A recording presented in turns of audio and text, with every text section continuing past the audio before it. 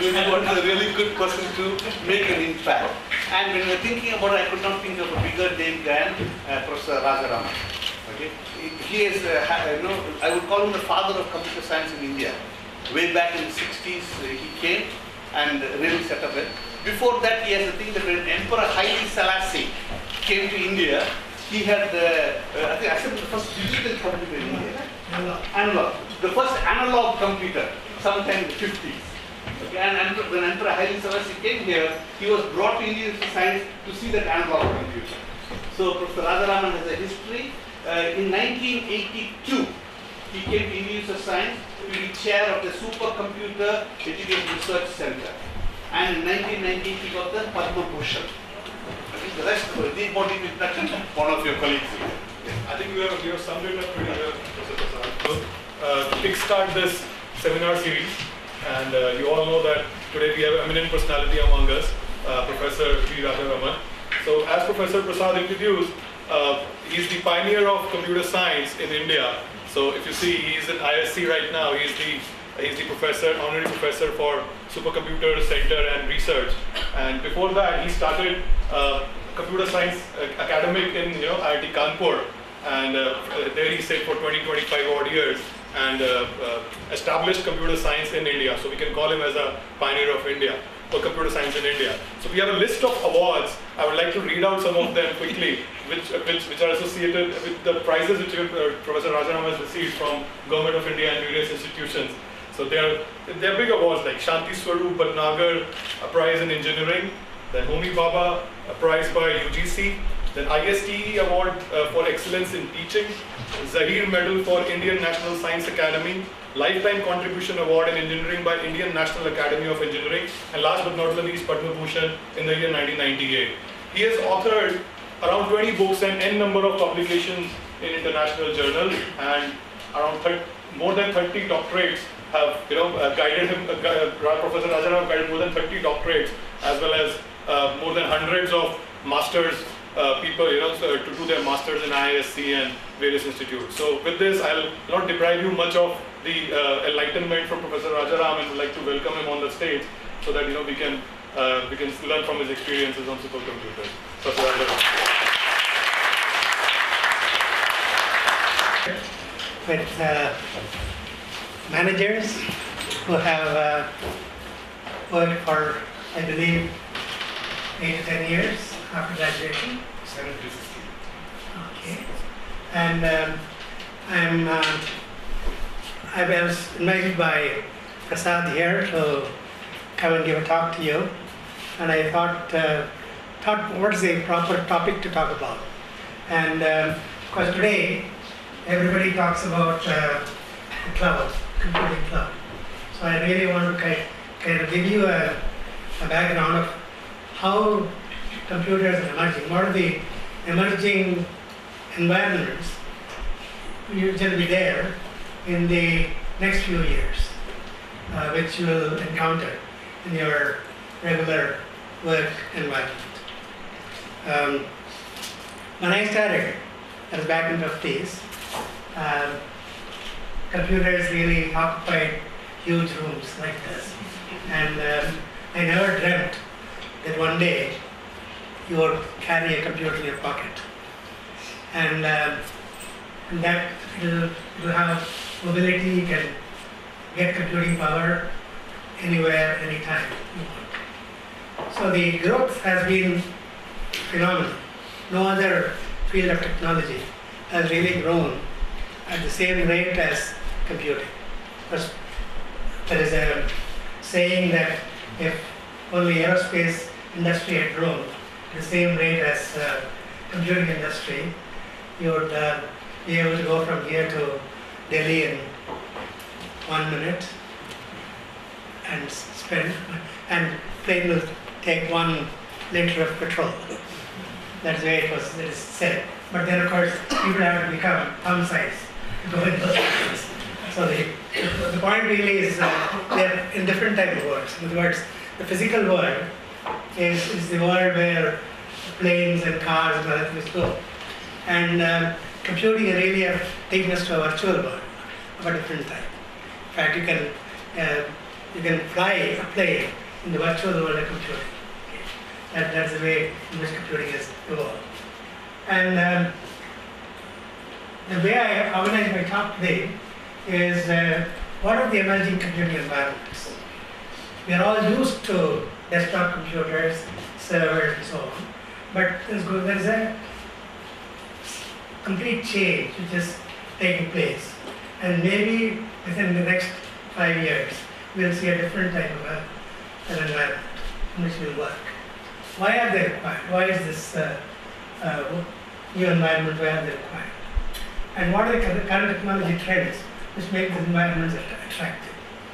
And features of these new environments.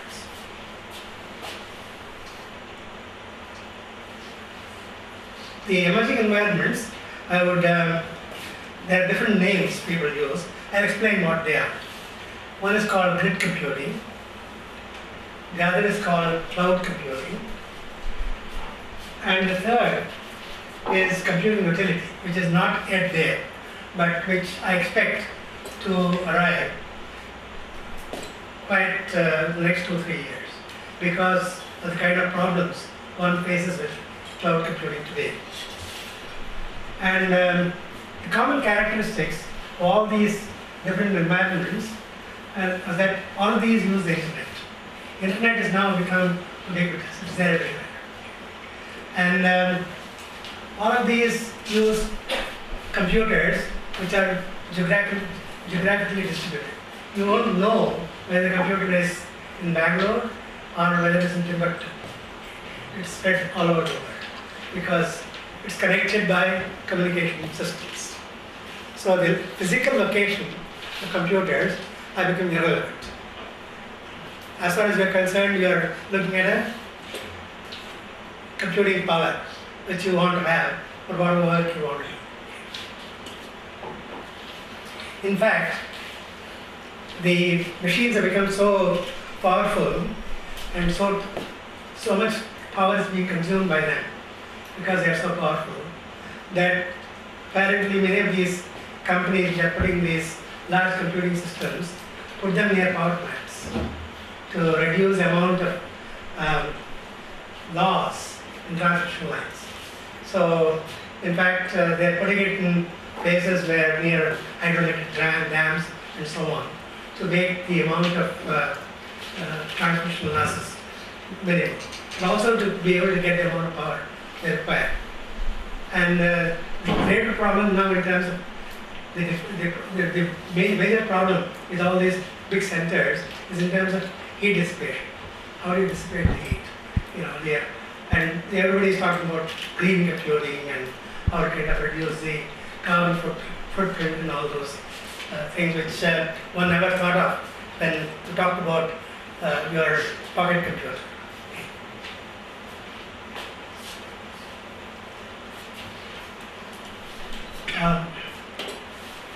Why are they required? If you want to, as a company, if you want to buy computing infrastructure, it is expensive to buy, install, and continuously maintain. What I mean by expensive is because the expense is not really the hardware only. The expense comes with the software. Particularly if you want to use software like NASTRAN for structural engineering, or CFD, or fluid dynamics, or any supply chain management software, or any software like for doing OR work, linear programming, and many of this mathematical software. All of them cost a lot of money. And there are lots of problems in terms of the licensing rules. How you can use them, how do they charge you for that, how many seats can you have. Very, very complex rules which are there in terms of getting software. Even if you effectively, nobody sells software. They will kind of license you to use the software. So licensing terms and the way in which how it can be used, who can use them, and so on, are very complex. And the computing which you put, server and so on, become rapidly obsolete. And requires the organization to install new machines almost every 3 to 5 years. As obsolescence is actually built into the system. In fact, I think it's a conspiracy between Intel and Microsoft. Intel comes up with more and more powerful processors, and immediately Microsoft comes up with software which will use up all the resources that are there. So you have to come up with a more powerful machine. And the first computer I used had all of 16K memory, 16,000 digits of memory, and did not have any disk. And we still are able to solve problems in them. And now of course, no decent pocket computer will have 16K memory. It will have disk your calculator has a lot more than that. So the machines become obsolete for various reasons. Strictly speaking, they are not obsolete in the sense that you can still use them. But if you want to increase the memory, or if you want to kind of change some spare part, they are not available. So you really have to dump perfectly good machines.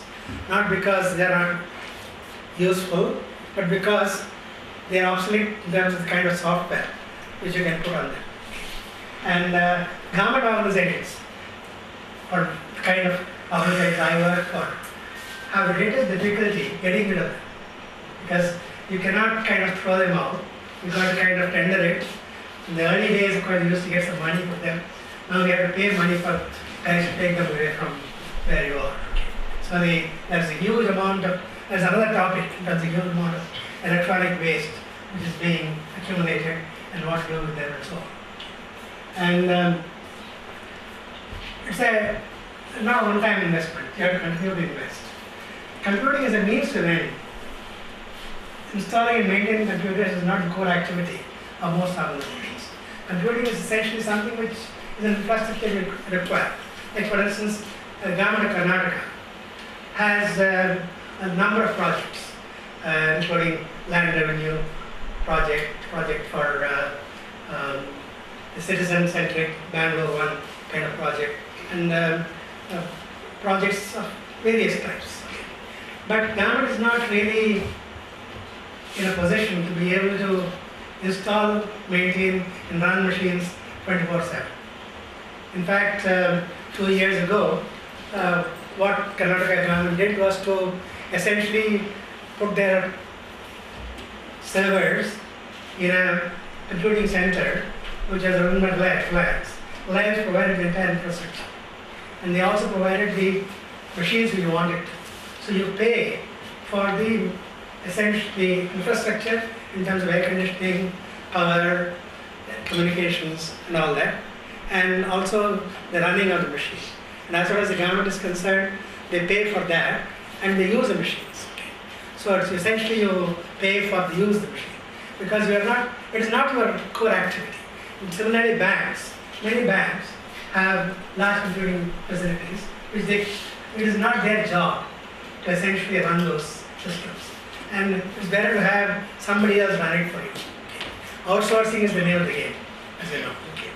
So, sophisticated application software, as I said, expensive and complex ICU rules are there. Very desirable organizations have assured access to whatever they need from a provider and pay only for what they use. So, the trends in technology are interesting because the first one is called the Moore's Law because the engineer Moore predicted when the first microprocessor came that the number of transistors in a microprocessor will double every 2 years for the foreseeable future. And nobody thought he was correct. They thought he's talking out his hat. And but it has been found for the last 30 years that it is really true that computing power is doubling in fact, it's a 2 years, every 18 months. Only yesterday's paper I saw, the news item saying that one of the current engineers who is designing machines and designing chips is feeling that Moore's law may end in about 1 or 2 years, and he's not sure whether they'll continue. But it's a different kind of path which computing is taking. Instead of having doubling of number of processors in the chip, we are essentially going towards parallel multi-core machines and multi-core machines and so on. So the world is becoming parallel in terms of computing power. So the computing speed is doubling, storage sizes are doubling. A few years ago, we had a PC of about 20 megabytes of disk or something. In fact, when I first started out when you bought our first machine at Kanpur with a disk. In fact, first machine did not have a disk. Second machine which we bought with the disk had 2 megabytes of disk storage. And the biggest disk we got was 20 megabytes. And today, on a PC, we can get almost a terabyte of storage. 800 GB is pass. So the effectively is doubling every 12 months or so. And the bandwidth, the bandwidth being the speed at which you can send bits across in communication lines, is also doubling, almost doubling every 9 months. In fact, this trend has been fairly recent, primarily because of the coming of mobile systems and newer methods of coding and newer methods of compressing signals. So all these have led to the lowering of expense of communications. See, who would have thought that BSNL someday would say a STD call will cost the same as a local call. And in fact, I remember in '82 when I joined the Institute of Science, to get a telephone, I had to pay 8,000 rupees on own telephone scheme. And because I was a professor at IISc, I jumped the queue and got the machine, got the telephone after 2 months or so. So now the situation is completely changed. So everybody now has a phone. And there's not a single person without a mobile phone in his pocket. So because the cost has come down and the availability is become possible because of the lowering of cost and technology improvements. This communications becoming very inexpensive and fast enables remote computer to get accessed as though it is local. Whether it is in, as I said, USA or in India, you don't really know where it is. And because communicating speed is speed of light. And you are able to kind of sit at your desk, and when you do a Google search, the Google will kind of send your search to any computer which is kind of free, and it may be anywhere in the world. And very often they will kind of find out that send you to the nearest computer if it's possible. It doesn't, it's irrelevant as far as you're concerned. Where the machine is irrelevant. So methods of secure data storage and communications will improve rapidly when using the internet. And that's one of the major issues with most companies and individuals also about security of our data, about the kind of virus problems, the kind of hacking and all that issues are always at the back of your mind when you go on communication, through communication system, particularly wireless communication system. But a lot of encryption methods have come, and with the newer encryption methods we have been standardized, the hacking is becoming a lot more difficult. Wideband wireless communication at a low cost allows mobile access from anywhere, anytime, and emergence of 3G services. As of now 3G services have come to India. 4G is already there in countries elsewhere. And of course, these are all what I would call sales, marketing people's terms. Okay, second generation, third generation, fourth generation, just to make you feel inferior. if you have only 2G, are inferior compared to that's of course joking like thing, but this is a difference. 3G effectively is able to give you much higher speed. It'll be able to give you a video speed, so you can get pictures and so on, which you can't on your 2G kind of system. So the newer generation systems use better modulation techniques and better coding techniques and so on, so that you are able to get the same system a much better experience as a user. Remote application software sharing is possible. That is, the application software will be sitting somewhere, and several people can be sharing that application software. And voice and video over internet will allow inexpensive access to consultants at provider services. I think, of course, many of you would have used Skype, which is essentially system over the internet where you can have pictures as well as audio. And it's, within quotes, a free service as far as the consumer is concerned. And most consumers, particularly in India, grandparents use it to talk to their grandchildren. Okay. And primarily because it's available, it is not expensive. So the possibility of using Skype-like systems for video conferencing over long distances would allow you to have consultancy at a distance in a much more serious way.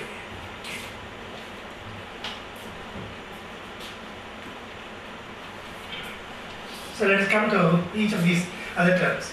Grid computing, the definition of grid computing is an infrastructure that enables integrated collaborative use of high-end computers, databases, and scientific instruments owned and managed by multiple autonomous organizations providing adequate quality of service. What do I mean by all this?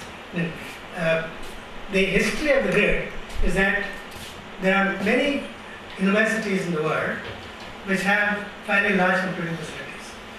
And also there are scientists who work and they would like to collaborate on their research with colleagues elsewhere in the world.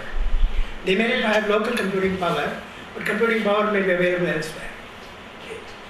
And so the scientists got together and said that why don't we collaborate and create a computing grid, in the sense that I'll interconnect the computers which are there among cooperating organizations. Like the Institute of Science would have a collaborating institute, maybe in Germany, maybe in the US.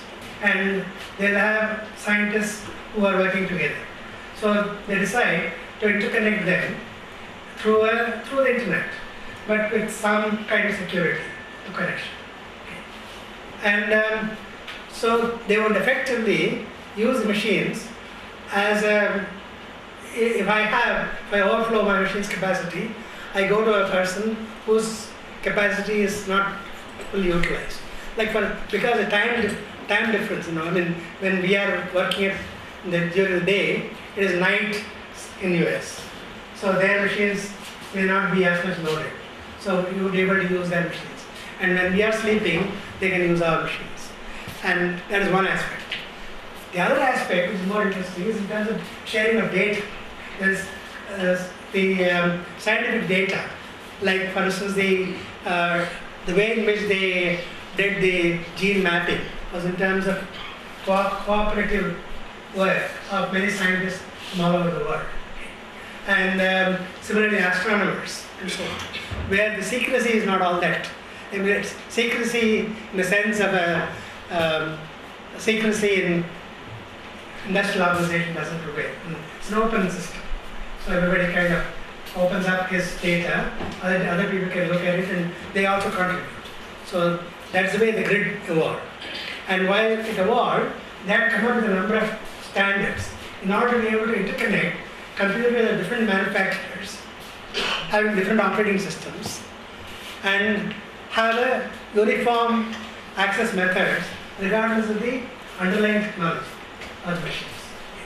And that led to a consortium called the Globus Consortium, and they came up with a number of software for interconnecting computers and having a uniform environment.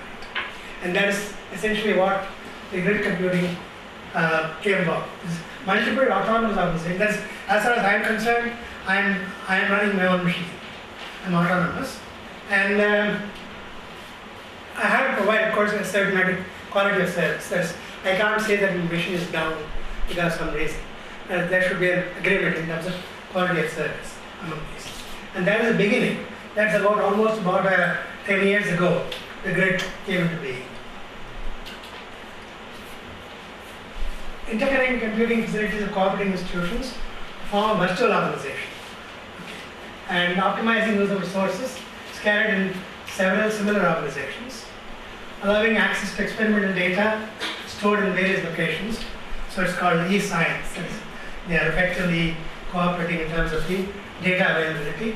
In fact, one step further, for instance, most of the scientific instruments like telescopes and even microscopes and so on, nowadays are all computer controlled. They all got everything has got a microprocessor, whether you like it or not. Your automobile will have probably at least half a dozen microprocessors.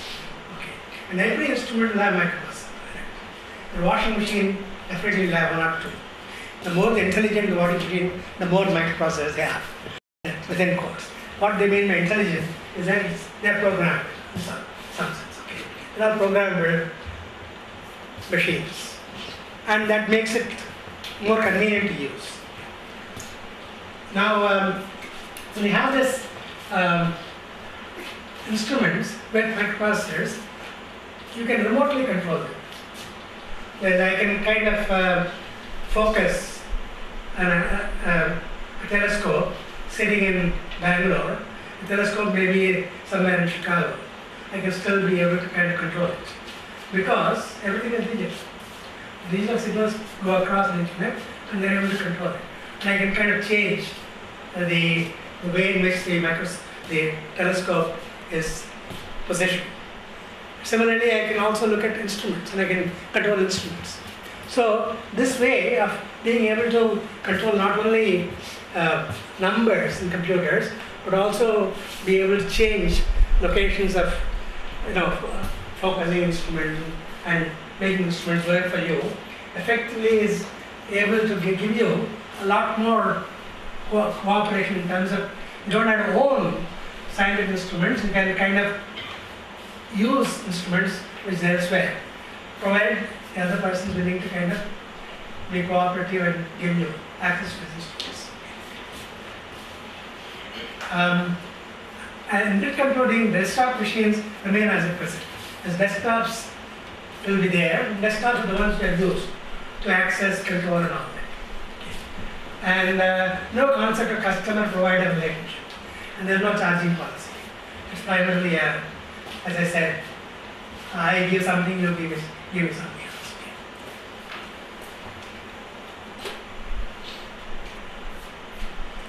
Globus, as I said, is a consortium, and they created these tools are an open domain. That's important. That the tools for interconnecting computers and making them work cooperatively are in open domain. That is nobody owns them. Okay. So source code is available for you to kind of do anything you want to do with it.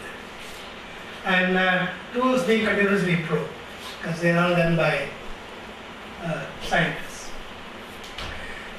Many companies now got hold of this. They said that it's a very interesting idea. Why don't I sell this idea to companies? Companies, multinationals and others, have many branches spread all over a country or maybe spread all over the world.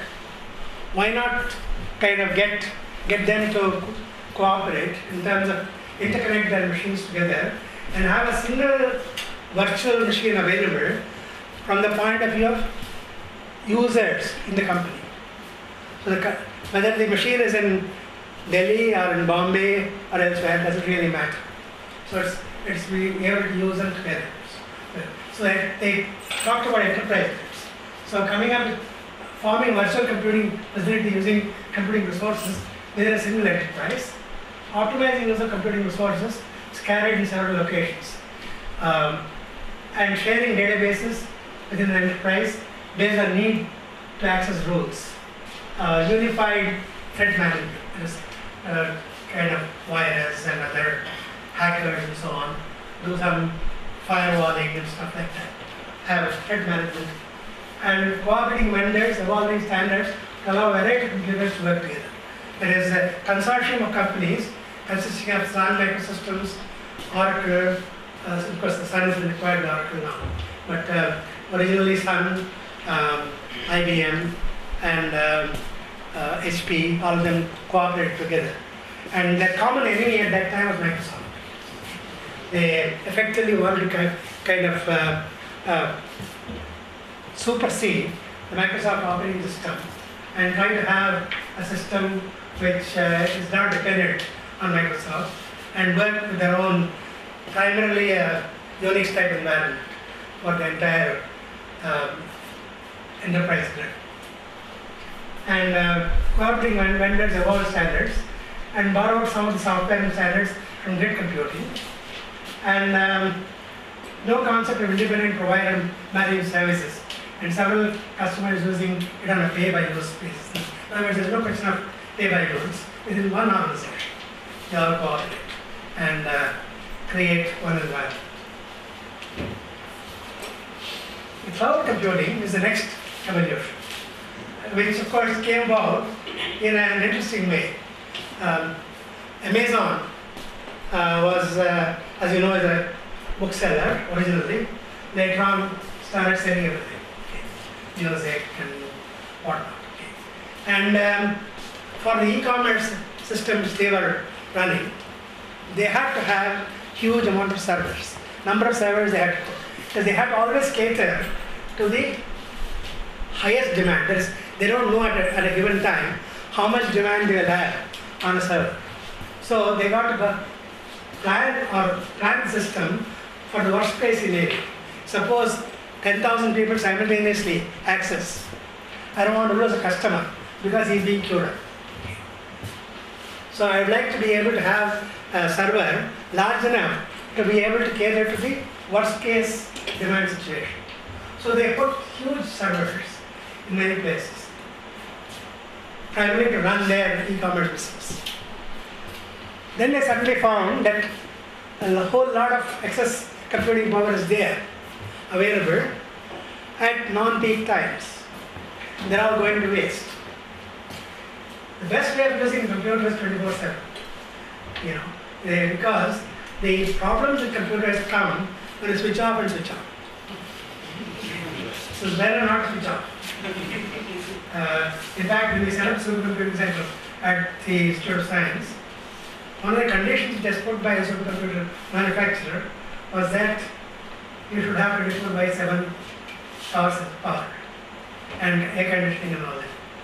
So you should never switch it off. So we had to in fact install a generator.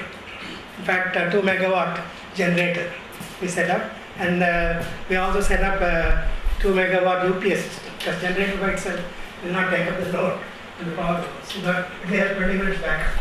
So room full of batteries, okay, to be able to run the system. So the point I'm trying to make is that there is this huge computing power, 24/7, not used all the times, available. So they got done. One of the guys got a bright idea. Why not give away computing power to other people? Free of cost to begin with. Anyhow it is there, why not do? In fact, the most recent thing which Amazon has done is that anybody wants to have 5 GB for music, you get 5 GB free for particular music. And you can get music from the cloud, as they call it. Music can rain from the cloud. Cloud is nothing but the infrastructure they have. Okay. And if you buy some songs from them, for every track or 2 tracks you buy, will exceed your capacity from 5 GB to go up to 6 GB. If you buy on one album. If you buy 2 albums, it goes up. So the point really is one way of kind of giving you freebies. To attract you, you give 5 GB. After that, you're stuck. You're giving even more as you buy more from them. So they said that, of course this is the recent one, but they instead of giving it free, why not charge? So the next evolution was to have a charging policy, so I can use their servers and pay for it, pay for whatever service I want. Now this is extremely interesting and useful for startup companies. If I'm a startup and I got a very bright idea, I don't want to invest on servers and computing infrastructure because I don't really know how my demand is going to go up. If my service is going to be very popular, suddenly I may have to increase my server size, otherwise I lose customers. So I have to have a flexibility in increasing my capacity and elasticity to either increase or reduce. So they essentially got hold of some of these startups and said, we'll give you computing at a reasonable cost. So you don't have to invest.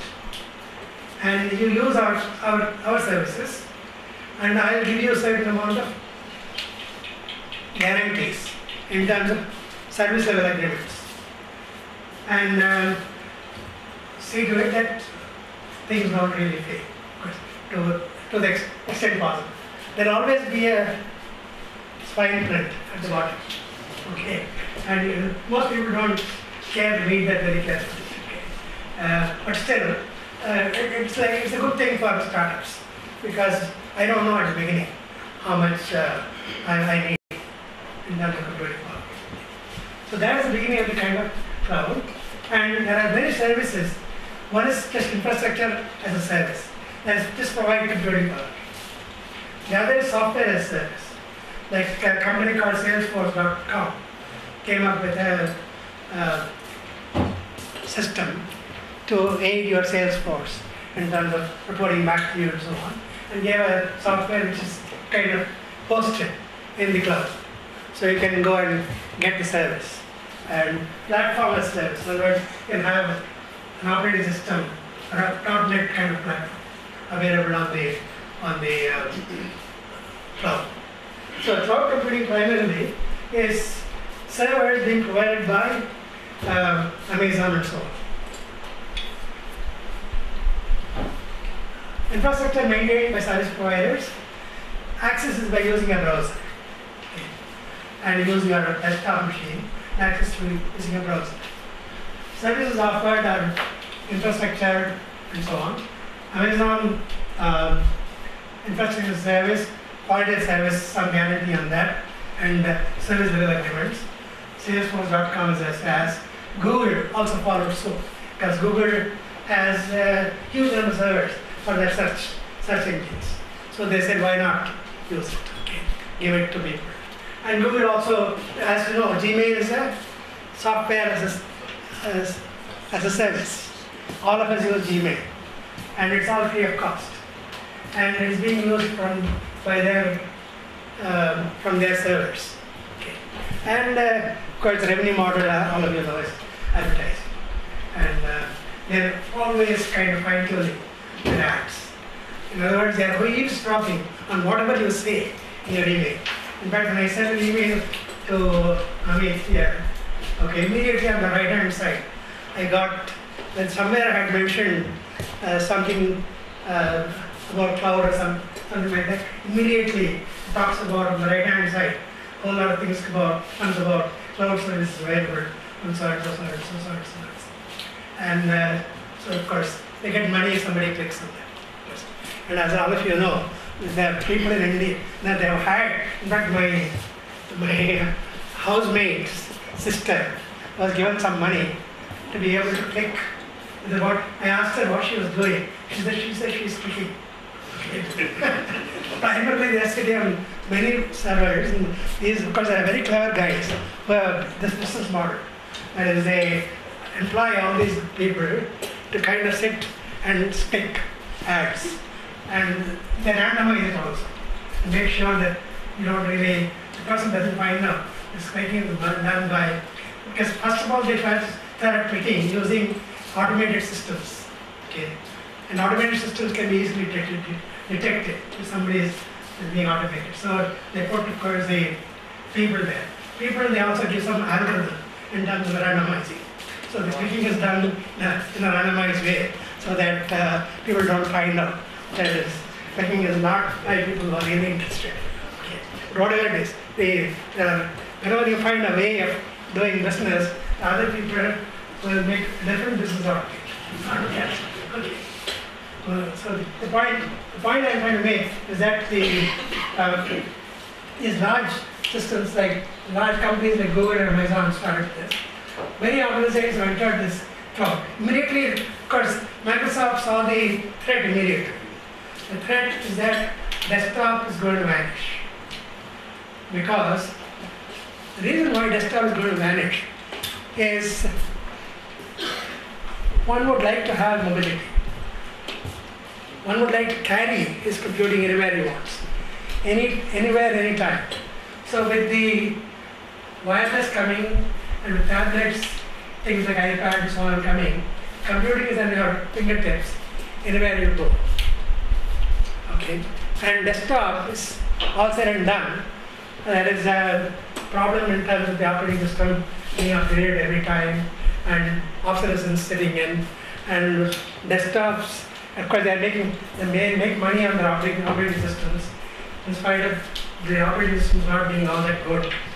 Okay, and a new version comes which just fixes the bugs of the old system, and they are not done anything new to it, and they are becoming bulkier and bulkier and bulkier, and nobody really knows all the features which are there. In fact, word processor features, I don't think anybody uses all the features. There's no need to.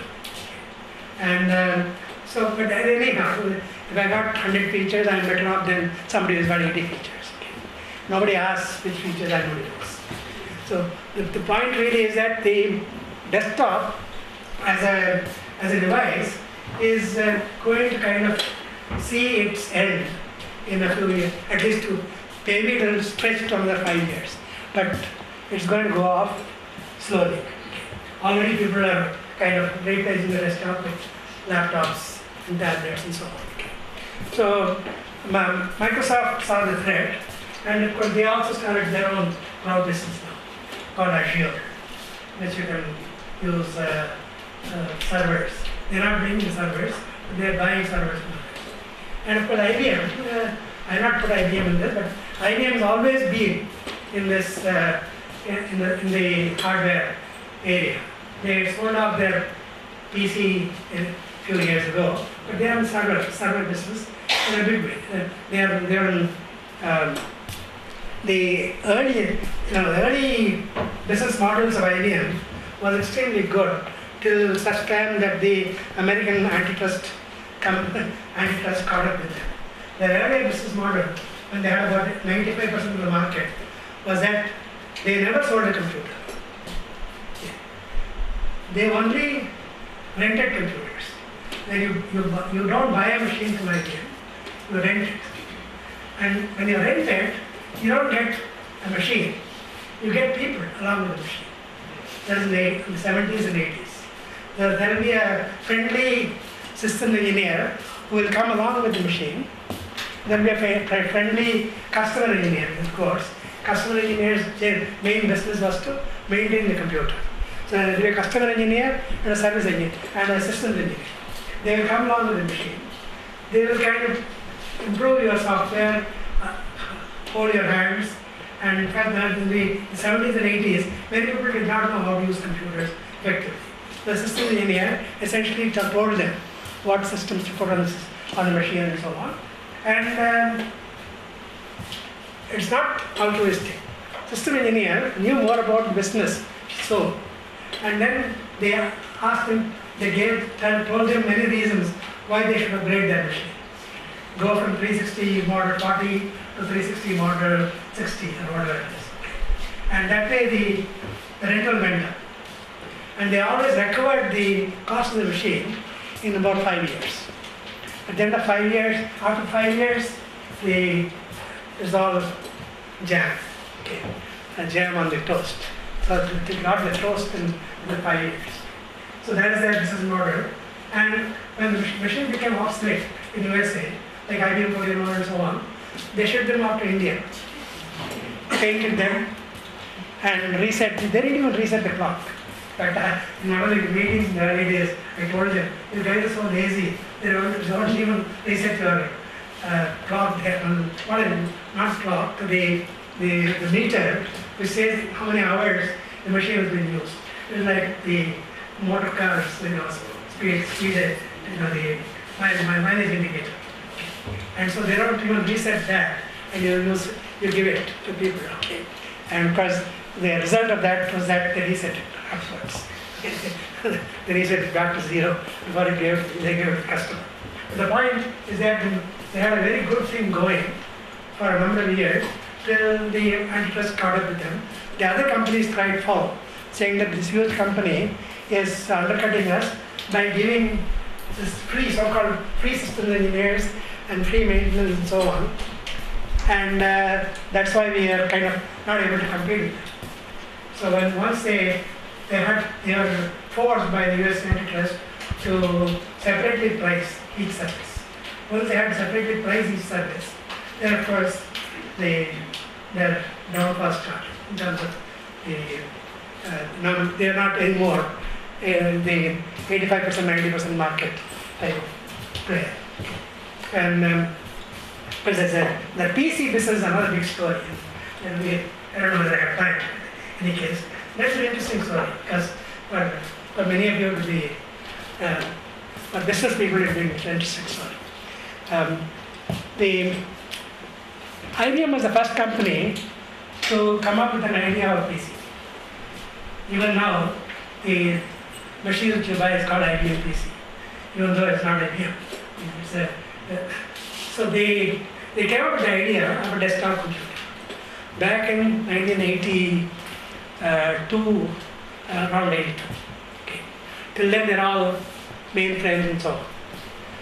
So when they came up with that desktop computer, a research group, and they made the first desktop computer, they wanted to tell management that now there is a new technology I got, it's got a huge potential.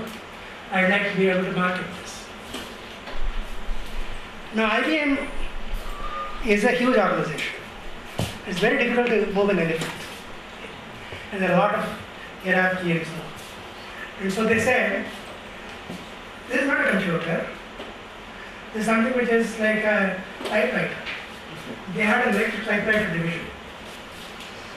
It's made so-called IBM's electric computer. It's electric typewriters. So electric typewriter is a ball which used to kind of rotate and type on the paper. It's a very interesting technology. And so they said, this is like a typewriter, so I put this IBM PC in the office machines division. So it went to the office machines division and not the computer division. When it went to the office machine division, the office machine division people knew how to then sell typewriters. They knew all about that area. But they are complete novices in software. They didn't know much about software. And the mainframe guys, they said there's too small a machine for me to bother with the software. So they gave the software, they outsourced the software to Bill Gates. And they also made the architecture of the machine open, available to them. So once, this is the biggest mistake they made. Okay. And Microsoft became much bigger than IBM. So the biggest mistake, because Bill Gates is very clever. When he took this job of creating the disk operating system for that IBM PC, he said he should be free to sell it to anybody, that it is not proprietary only to IBM. So when people came up with the IBM Pro, they had a ready-made operating system. They could buy from Microsoft. So because IBM tried to catch up with their OS2, and then it's too late. And in other words, 1 or 2 years is an eternity in computing business. So if you are behind by 1 or 2 years, you're gone. So that's the kind of the interesting, the moral of the story effectively is that when a new technology comes and you don't know too much about it, I think you got to kind of ask the right people about what to do with it. And they put it in the wrong division. Because when companies become too large, they also have this problem of not being able to kind of. Also interestingly, the thing was driven by the salespersons also. Marketing guys, when they go and sell a mainframe, the commission they get is a percentage of the cost, or whatever rental or whatever they get. A PC is pretty little amount. So that commission is so low.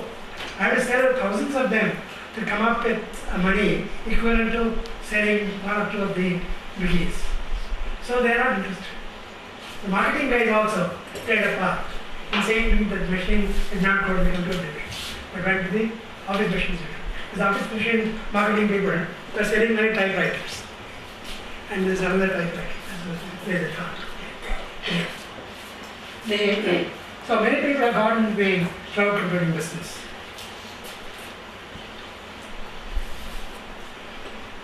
We have other cloud services like music streaming in the cloud, Amazon's free service, as I told you, video streaming, and in fact, Netflix is a company selling movies.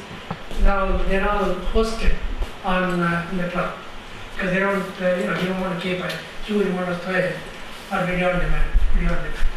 It's available. Video on demand service, digital library in the cloud. So you can put everything in the cloud. So if you have an interesting idea, in fact, I believe that they may put Aadhaar in the cloud because as long as a system is not, Aadhaar is an open system, so it doesn't matter where it is. And so it's a convenient platform for startups.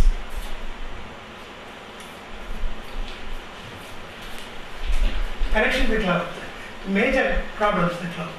In fact, 2 days ago, you might have seen in the papers that Amazon had a great problem where somehow their services failed for a few hours. And companies can't put up with a few hours of failure. So one of the major problems is connection to the cloud. If there is a connection failure, then one has major difficulty. Desirable to have redundant connections. Failure of servers of a cloud provider. No standardization. There are danger of getting bound to a provider. So here's a kind of a public cloud. In other words, publicly available. And you get caught with Amazon, they'll have their own methods of getting into it and getting out of it, and so on. Go to Azure cloud, there are different protocols and so on. So you can't easily shift. If you don't like services provided by Amazon, you can't shift your system to Azure. Okay. Because the protocols are different, the systems are different. There's no standardization. Security worries in the public cloud. And nobody wants his data in the public cloud where the competitor can get out of it one way or the other. So there's a need for a next evolution in the cloud services. So that's where that next evolution is what I call a computer utility. Computer utility is resources consist of computer servers, storage servers, application servers, maintained by several cooperating service providers. The point I'm trying to make is that it's not a single Amazon or a single Google, but they all are supposed to cooperate. Okay. So as far as the user is concerned, the way I look at it is that the user goes to a broker and not to a particular service provider. The broker goes to a resource manager who has, in his view, all the resources available from all the cloud providers. And looking at the resource manager, the broker decides which is the best service to go to for the cost constraint and time constraint given by the user. The user can ask for either a fast service or doesn't matter how long it takes. And I want to have a number crunching job which can go on for some time. I don't want immediate response. So the resource costing is there. And based on that, the broker gives a facility. Network together made accessible to customers by providers. Customers deal with single unified provider, two brokers. Provider assures security of customers' data and systems. In other words, there's security systems are well established to be able to kind of make sure that everything is encrypted with the highest possible encryption, and firewalls are maintained and so on. So, provider assures disaster recovery, and if needed, business process continuity. In other words, there's a disaster because of earthquake or something somewhere, immediately things get shifted. And you can have a mirrored service. There's two things can be going on simultaneously on two different providers. In other words, if one provider fails, I'll get this service from another provider. So I'm not stuck with Amazon only. I can have a different provider. And provider gives consulting on use of specialized software on demand. In other words, more interesting thing is that apart from the infrastructure, I also provide consultancy services on the internet, on the web, through video conferencing. Particularly, the greatest problem people face in using large computing systems for intricate problems is in terms of the software. You've got master and you're running, and you get into a problem, then you have to have an expert to guide you how to get out of that problem. And these softwares, they go on upgrading and come up with the next version of it. It's an improvement in the older version. There's always an in-house expert who tells you how to use the new software and how to kind of get the best out of the system they provide. So provider gets consulting for use and available to customers when and where he needs it, and user pays for actual services used. So you get not only computing, but you get consulting, you get software consulting, and maybe other consulting also along with that. Consulting to use the computing facility appropriately. You're doing a data mining job, for instance. They'll come up with they'll tell you the best mining best algorithms to use for your particular type of situation which you want to use. So the utility is something which is not utility like electrical utility. Electrical utility is just when I plug and I get my power. This utility is significantly different. It's not just providing computing power. It's providing computing power along with the consulting on how to use the computing power effectively with appropriate software. So this is the kind of evolution which I foresee.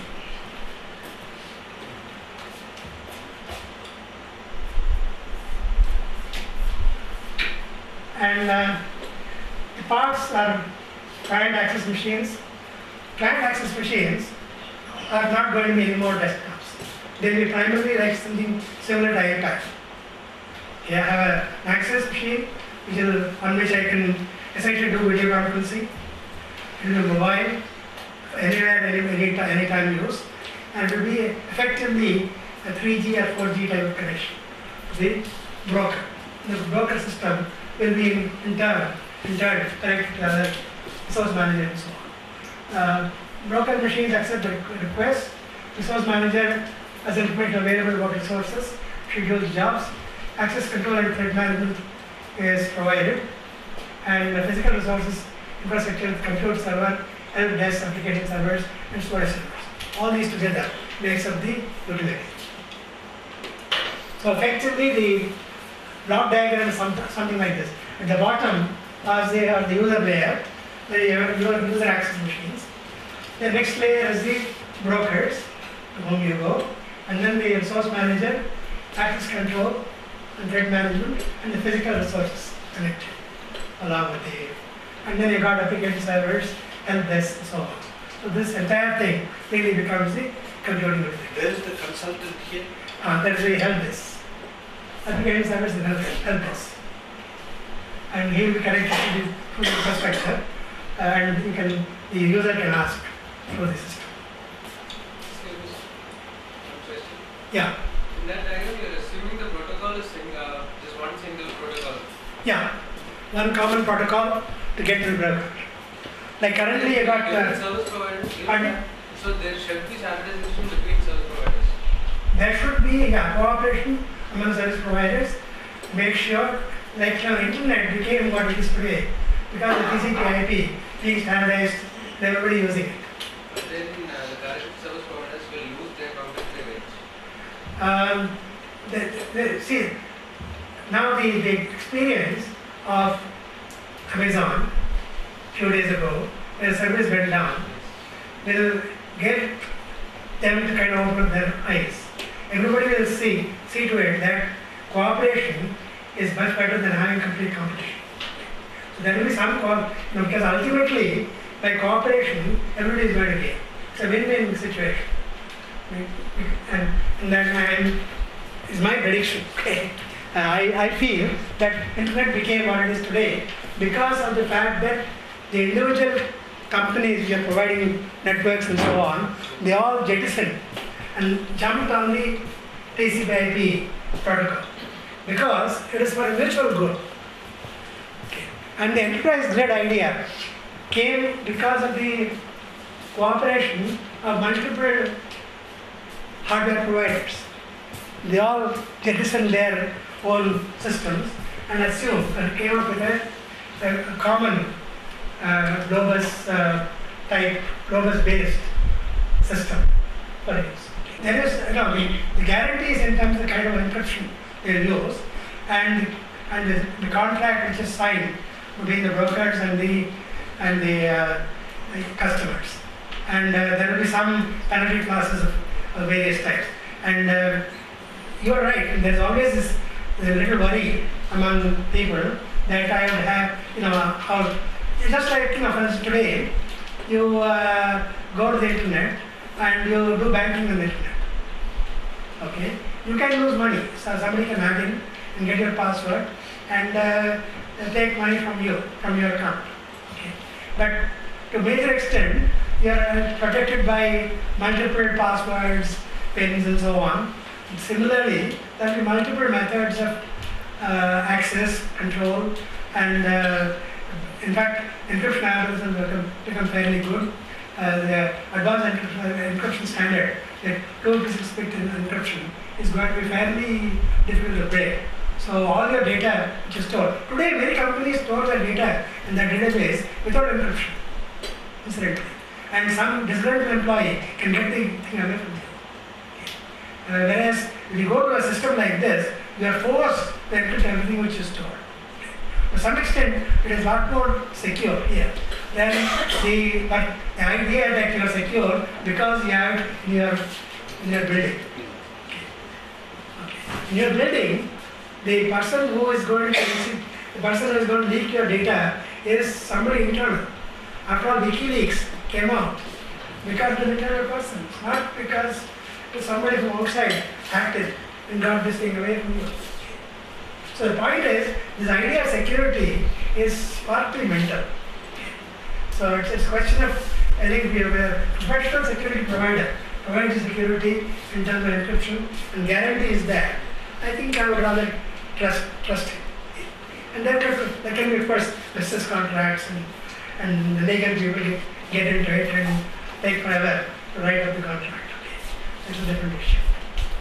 So lots of research areas and lots of problems, refining layered architecture, user client machine architecture. I got some ideas on that which some students worked on. Defining there precisely, security issues, simulation architecture, service pricing models and business models. How this entire thing is going to be worked as business. So to conclude, lowering cost of communications along with increase in bandwidth and mobility has changed computing scenario completely. So the scenario is changing mainly because of the communication being much cheaper and much more easily available. Organizations are tired of having to maintain and update costly infrastructure and look forward to outsourcing installation, maintenance, and updating services to service provider. Provided, security can be guaranteed and business continuity is assured. These are important. And desktop machines of the winter variety has outlawed resourcefulness and need inexpensive access devices with excellent graphical user interface as replacement. Transition period will be there. Desktop will not married overnight, but slowly things are going to change. Pay for use computing is a need of the hour. So you're essentially going to end up with a system this time. It is not as though this idea is very new. In fact, when the first time-sharing operating system, then the first so-called compatible time-sharing system was designed back in 1966 by a person called Fernando Corbato at MIT. He had predicted that someday you will get a utility. That is, you ought to get a computing just like a power utility. Okay. Computing as on tap. But my point is that power utility is very different from computing utility. Computing has a requirement of not only the infrastructure, but lots of application software and also people to help you to use application software effectively. So that will become feasible because of the high bandwidth available and video conferencing and other facilities which have come available. And with the clouds which are already there and cooperating clouds will end up in a new environment. With that I will stop. Any questions you may have on this topic or something else? One thing was you spoke about the security Yeah. aspect. Actually, I was also trying to ask you about what happens if they sell this data to advertisers and they misuse it by calling us or spamming. How about that? When everything is in one place, how can that be? No, already that is enough. All your mail. This is Gmail. And they are in fact bombarding you with ads. Okay? So you are getting something free, in quotes. But you are paying it some other way. Whereas these services are paid services. Once you get to paid services, you can also insist on certain minimal service level guarantees and certain minimal requirements of not using, of guaranteeing security of your software, of your data and all that. Okay. So you can ask for that, okay, as part of, and I think things will evolve. There is always this fear. Fear is always there. In fact, currently, see the greatest enemies of this kind of computing are the CIOs of organizations. The chief information officer of an organization is going to lose its importance because the computers are going to be taken away from him and it's going to go somewhere else. The CIO's job is going to change. It will not be anymore the running the computer infrastructure, but negotiating the best kind of service I can get and also ensuring that the quality of service I get is good and telling the users how best to use these services for improving the working of the organization. Yeah. So, can you comment on where does the IT industry or the computer science industry currently figure in the rest of the product life cycle? Because when there was a downturn, we felt that now it is finally stagnating. But now, it's a phenomenon of multiple S-curves for IT industry. Oh, see, the IT industry, interestingly, it is an industry where innovation and new ideas are the ones which are going to drive it. And innovative ideas are changing rapidly over the years. In fact, only 2 days ago, I read in the recent Economist a very interesting kind of small item about advertising. You know, there are advertising boards which are there in the airports, which are all electronic, not paper which are stuck, and they go on changing. And the idea which they have is they put a little camera on that. So a guy comes along and the camera looks at him, and if he is looking very worried and so on, when he crosses that, the ad is about insurance. He is very bright and he looks happy and all that. The ad is about a movie. Okay.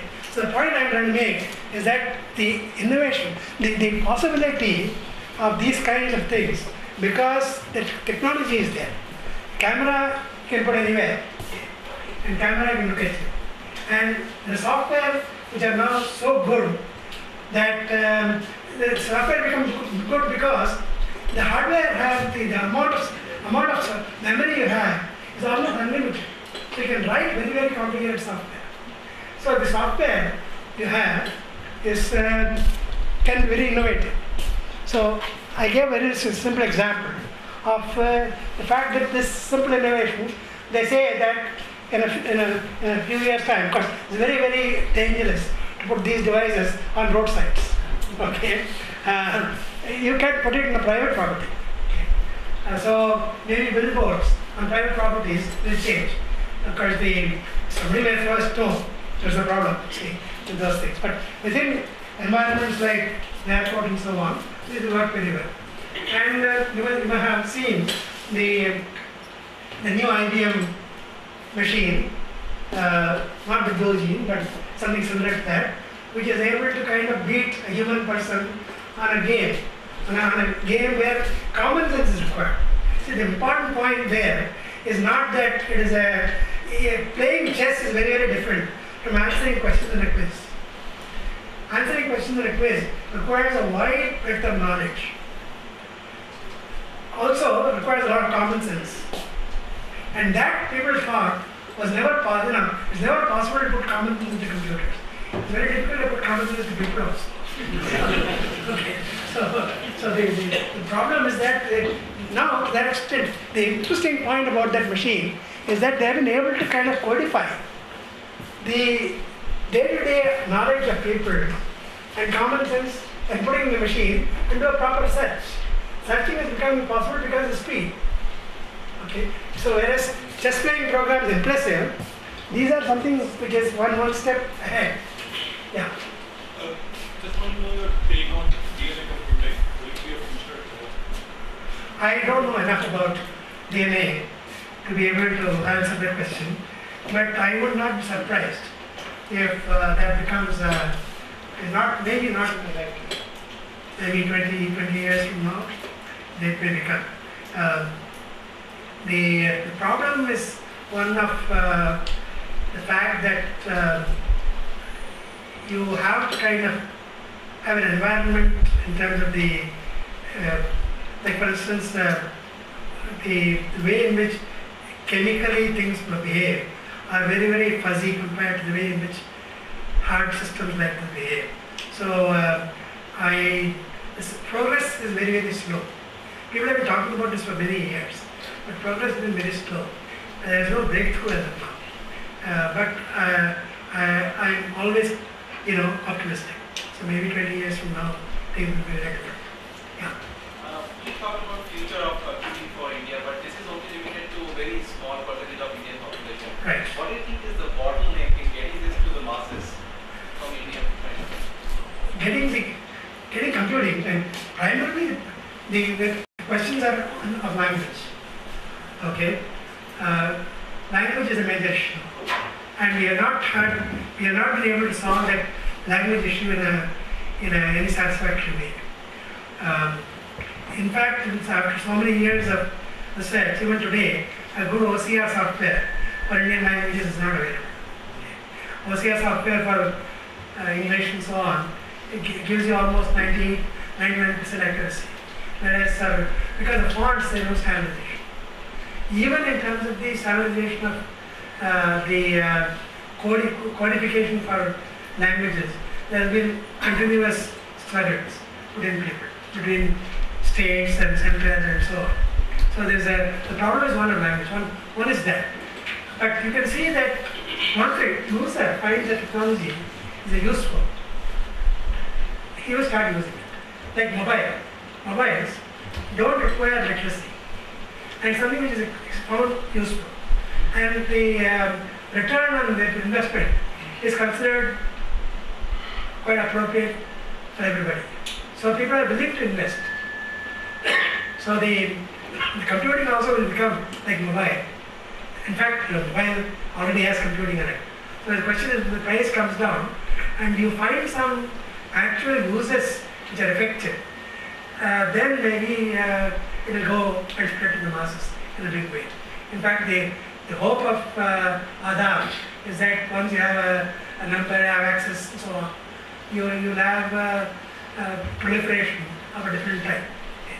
And as of now, the language literacy issue is one of the issues, and the people don't really see the value for their investment. Of course, the various access systems are there for government services. They are working reasonably well. Okay. Not perfectly, but reasonably well. And similar to Bangalore 1, they have got systems in every taluka in Karnataka. And almost all over India they are coming. I think the biggest expense in the next few years in India in IT is going to be government. E-governance projects are going to come in a big way. And so huge amount of investments are going to come from government. And many companies are previously unwilling to go to government because of the fear of something like stability. Okay. Maybe with the new kind of movement towards non-corruption, things may change. I do hope that they will change. Because there's a very interesting book which has been edited by Subhash Bhatnagar of IIM Ahmedabad on he looked at various e-governance projects in various states. One of the allowed aims or goals of e-governance projects was to reduce corruption. But after this, what he found at the end of it was that what has happened is that service is improved, but corruption is not done. But the amount of money you give has gone down,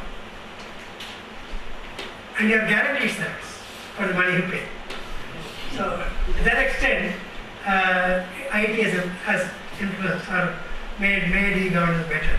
But if you think that suddenly like a magic wand, IT will reduce corruption, it's not true. Like railway reservation system, people thought that computer reservation will completely put all the brokers out of business. But we are very innovative. Yeah. So I think the supercomputer Well, I mean, the biggest and fastest supercomputer is now in China. When I visited China in 1996, there was not a single large computer. And there's hardly any, the computer which we had in digital science was an order of magnitude better than the best machine they had in their university. But today, they are the fastest machine in the world. Okay. So supercomputing, of course, is a niche area. Okay. And of course, all supercomputing is going parallel. All machine learning. And in India, for the first time, they have Tata's built their own supercomputers. And they built their supercomputer in exactly 18 months. So building a supercomputer is no more high technology job.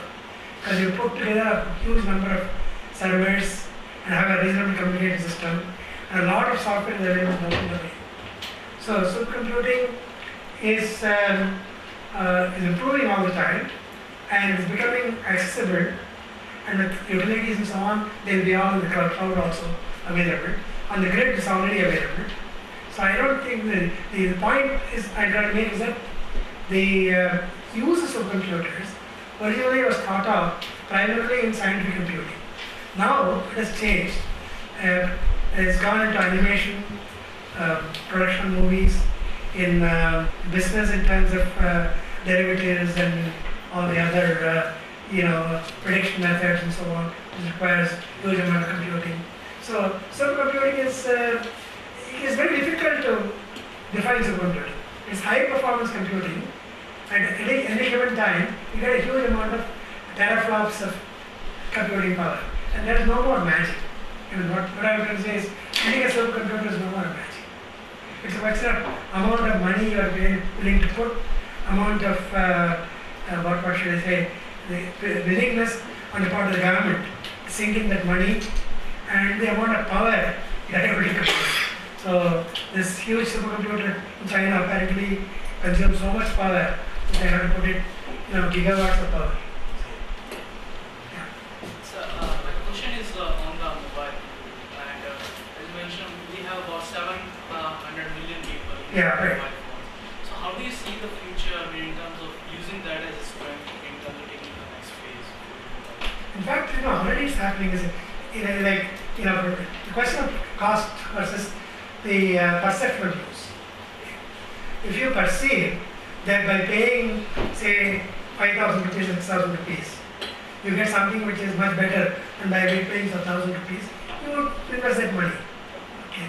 So it seems to me that if you get a iPad type thing, and you can use it for multiple purposes, like downloading music, downloading movies, downloading books, and all available anytime you want, and most of them almost free, then you would buy it. Okay, and of course the money will be recovered through the communication cost. So my question is, so that is basically the same people who are using the web Bangalore, they will be using that. But there are 600 million other people who don't understand the language computer that way. So what kind of... They'll all go mobile. Okay. They'll all go mobile. And hopefully a lot of icon-based systems will come, which are completely language independent. So you just have icons and you just touch it. Touch it, and the touch, it will give you different applications. Like you want to quickly calculate interest on your loan, you just touch that, and maybe it gives you the interest in the loan. But it gives you in audio, not written. Okay. So speech, the SMS to speech systems are easy to implement. Okay. So people who are illiterate is going to become speech based and mobile based. Question. Yes. My question is that as of today, the customer just still apprehensive about the cloud computing in terms of because of the security fear. Yeah, right. So Not only security, it's also apprehensive of losing the service. exactly. Because if I get cut off, Right. so where am I? In your opinion, so what going forward, what should the ISP be doing to alleviate those risks and to increase awareness among the The ISP or broker is to give a guarantee. The agreement will be between the broker and the customer, and not between the cloud provider and the customer. Okay, so I sign with a broker on a service level agreement and on terms of security, and I only deal with him, and he deals with the rest of the people. That's the way the business model ought to work. Two more questions? Two more. I'll take you and then at random I'll pick. Yeah. Okay? So Two more. basically, Moore's law is going to hit a limit at the quantum level. Yeah, it's going to end up sometime it has to end. Yeah. So, like, what is your prediction about quantum computing for the future? See, the problem with the quantum computing as of today is that you have to have the whole thing works at a very low temperature. So in order to be able to use the machine effectively, you got to immerse the entire computer in liquid nitrogen bath. And if you immerse something on liquid nitrogen bath, if there's any problem, you can't take it out of that bath because it will become brittle. So you got to take 6 hours for it to kind of warm up to room temperature before you can do any repair. So the problems are, and also as a computing center, do I run a computer or do I run a liquid nitrogen plant to have liquid nitrogen? So these are the issues which are really the ones which are reducing the amount of work. Commercial quantum computing will come only for very special purposes, particularly security and so on. I don't see it coming any big way in the near future. Last. Sir, how do you see IT in India in terms of what future holds for us? Well, IT and what kind of IT?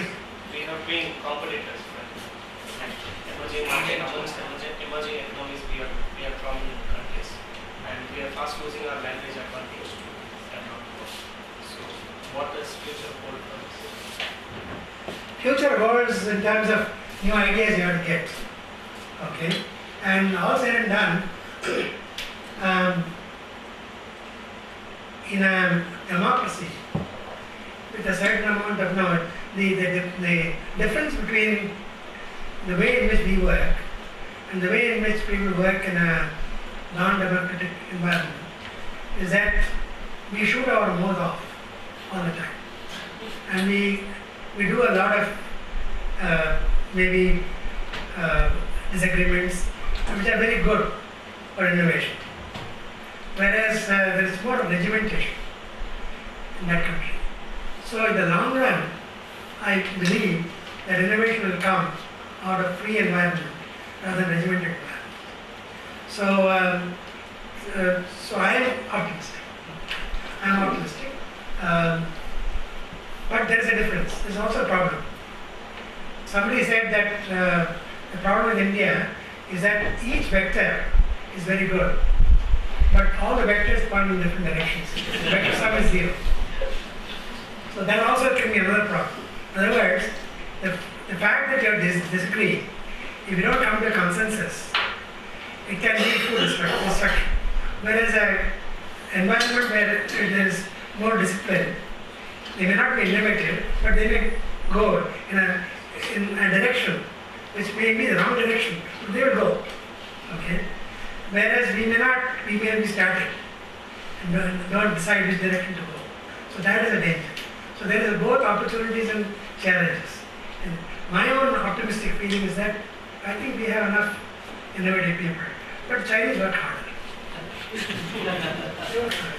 No question about it. I've seen Chinese students while I was a student, they work much harder. Thank you very much, Professor.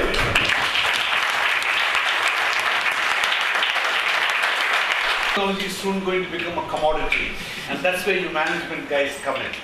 We talk about being broker, the help desk, etc., etc. That's where you all come in. Okay. There are two kinds of people who come to IIM. The first person gains by coming to IIM, and they'll put on their vita, I went and gave a speech in IIM. The second person, IIM gains by them coming over here.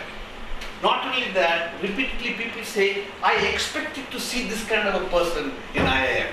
I expect to listen to that kind of person. Professor Rajaraman falls into the second category, okay, where we gain by getting him. And he's a legend in his lifetime. And I really want to thank you, sir, for taking the time. As a token of our appreciation to this small.